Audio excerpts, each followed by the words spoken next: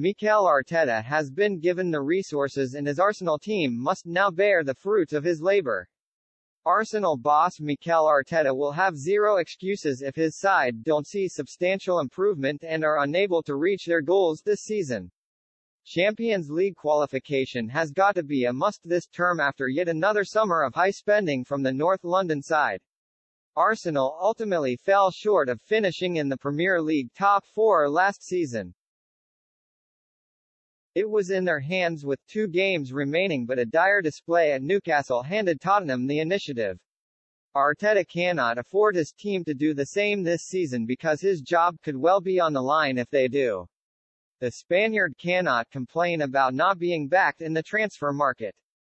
Alexander Zinchenko is set to become the Gunners' 5th signing of the window for a fee that could rise to £32 million.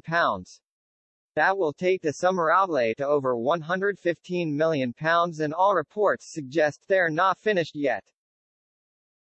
It is the second successive summer Arsenal have spent big after splashing out around £145 million on 6 new faces in 2021. In fact, Zinchenko's arrival will take the total expenditure on new signings in Arteta's reign to around £335 million. The Kroenkes have often been criticized in the past for not coughing up the funds Arsenal have needed. Arsene Wenger must be wondering where this cash was during his latter years at the club. It shows the owners have complete faith in Arteta and technical director Edu to make the right decisions in the transfer market. On the face of it, the majority of Arteta's incomings have been successful to date.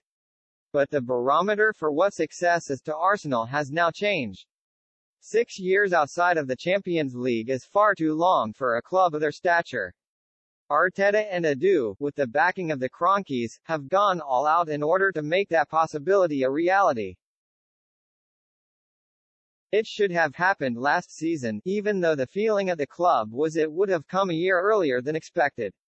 If the target all along was to return to Europe's elite club competition with qualification this season, then that's all well and good. But it is in no way a foregone conclusion. Tottenham have strengthened again and Manchester United will undoubtedly be better under Erik ten Hag.